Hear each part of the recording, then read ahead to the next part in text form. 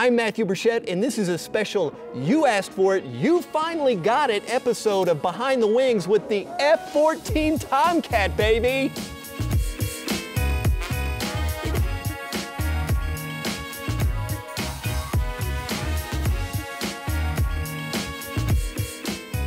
So during the Cold War, the U.S. Navy knew that they needed a fighter aircraft that could do a couple of things.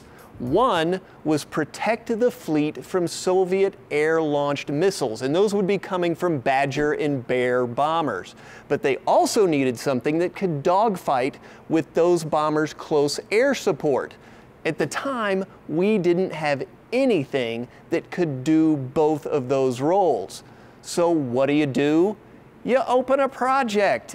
In this case, the VFX project, called the Naval Fighter Experimental Project. What we got out of VFX was not this.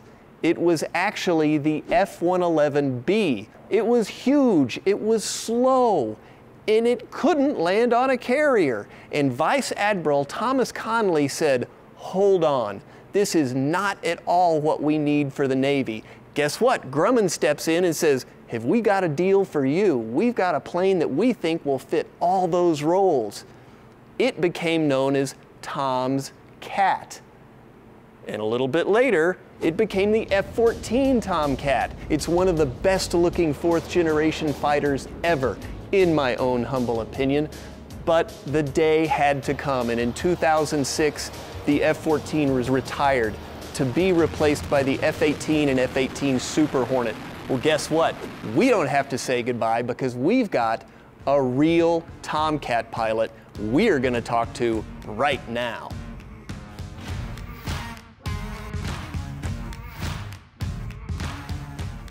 So obviously, this is an amazing aircraft. You know what else is amazing? The men and women that flew the F-14. And to that end, I have Lieutenant Rich Spud, we'll get to that later, Webb, who's with VF-211, the Checkmates. So how did you get into flying? So for me, it was literally a childhood dream. I still remember the first time a July 4th parade when I was probably maybe 8. And I saw an F-15 Eagle scream down Main Street with full afterburner. And I just remember screaming at the top of my lungs to my mom, like, did you see the afterburners? And that was like my first, that's the first memory I have where I identified something that just shook me to my core. And then subsequent air shows and experiences after that led me to taking flight lessons in college. And then when I got out of college, I decided, you know what, let's go for broke, and applied to the Navy. And turns out they accepted me, and we flew F-14s, or I flew F-14s for about 3 years, and then our squadron actually decommissioned our F-14As, and then we transitioned to the brand new F-18 Super Hornets. So I kind of got, in my 9 years in the Navy, I got to fly a lot of different platforms.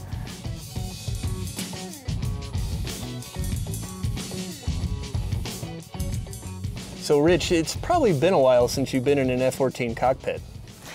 September 2004, so yeah, coming up on 15 years, and bet this one looks a little bit different. I'm sad to see that this one has aged pretty poorly. Oh, no kidding. Yeah. You know, in 2006, the Navy came out and they took everything out of here. And I can understand why. The platform was sunsetting, and the only other country that flies this thing are the Iranians. Still a lethal. Yeah, this is pretty weapon. much a skeleton in here. Yeah, it really is. It's kind of bittersweet.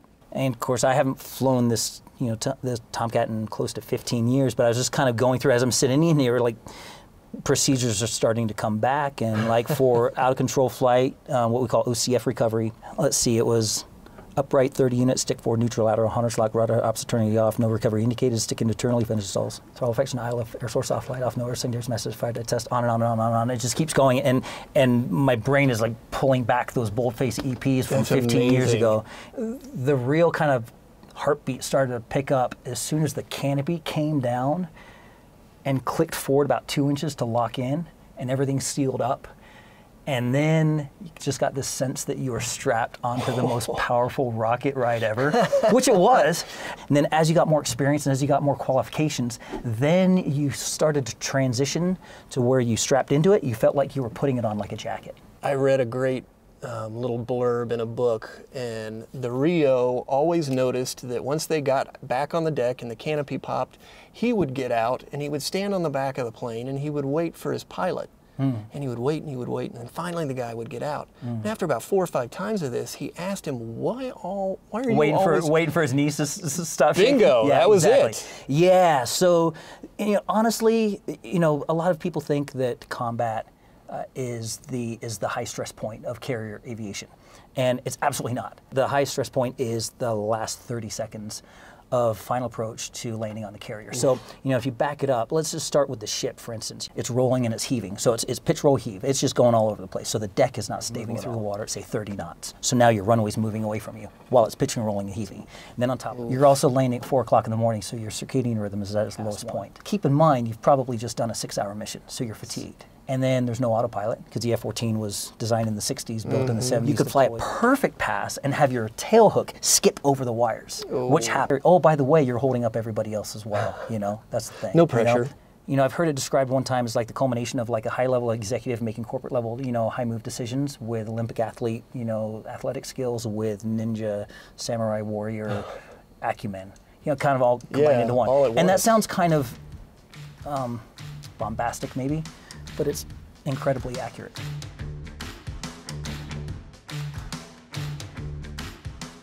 So this guy probably looks pretty familiar to some of our viewers. It's an M-61 Vulcan 20mm rotary cannon, and it's the cannon that came out of this bad boy. And you shot this thing. Yeah, this was a beast. 100 rounds a second, that's pretty good. We carried 600 rounds. So if we're firing 100 rounds per second, that means we're out of bullets in 6 seconds. So what we do is we load up the drum. Every 50 rounds we put a space, and then another 50 rounds put a space.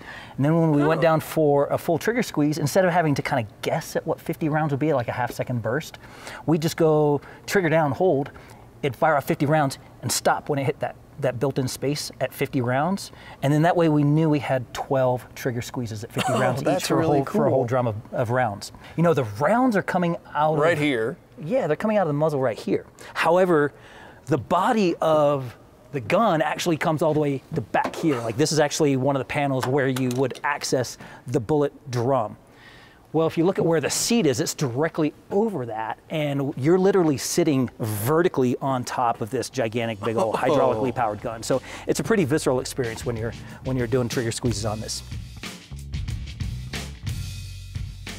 So the F-14 could carry an immense amount of payload, from the Mark 80 series to the GBUs, the AIM-9, the AIM-7, but what it was really known for is the AIM-54, the Phoenix. Yeah, that was the hallmark weapon for the F-14 platform, and the AIM-54 was designed at the same time with the AUG-9 radar to be paired together as a weapons unit.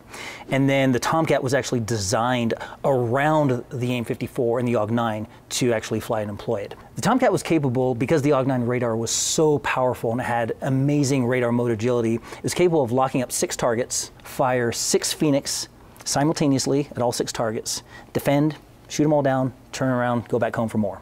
So at the time, that was unprecedented. And remember, this was designed in the Cold War era. And we were looking to beat back the Russian bombers coming over the horizon. And that was what the Tomcat system was designed for. Well, we continued employing that all the way into the mid-2000s.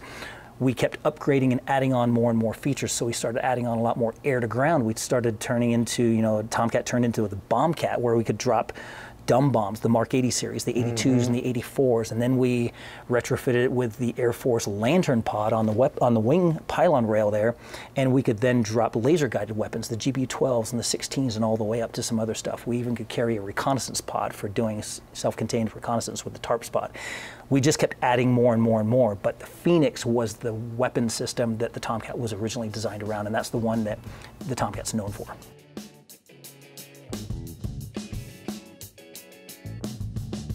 Yeah, what we're looking at here is the business end of the Pratt Whitney TF30 engine. So we had 2 of these, 9 feet apart on centerline. And can you just imagine a cylinder of flame this big, about 3 feet in diameter, going 30 feet out that way, 2 of them. What does that translate into top speed? Because it can't be slow.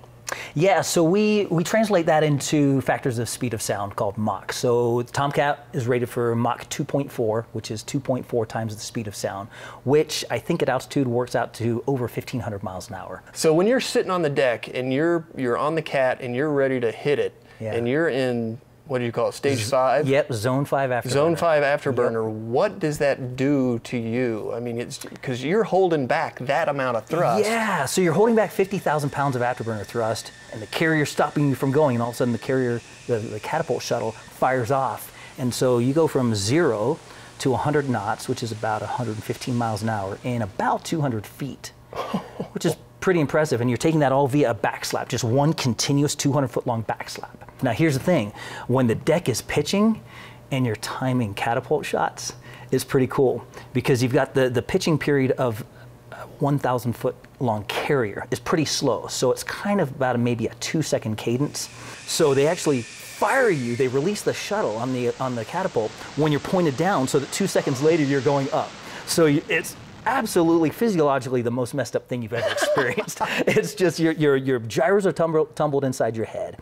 You're absolutely just discombobulated. You're hanging onto the front end of a rocket, and you're getting shot downhill into a black hole. Right into the water. Hopefully, that at the end of that 2-second ride, you're pointing up and you fly away. Wow. So and that's the start of it.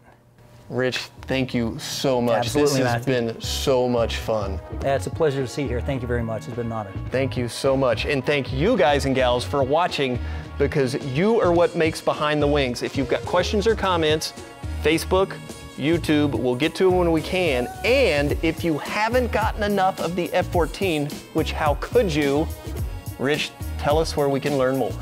Well, one of my favorite pieces that is currently out there that can be streamed from all the major suppliers is a film called Speed and Angels, and it's a documentary with unprecedented quality that follows 2 of my friends who I actually flew with all my instructors.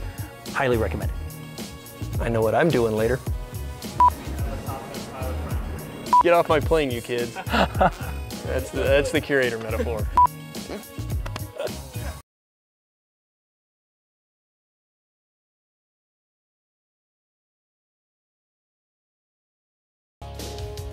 You know when I like to eat Danger Zone calzones?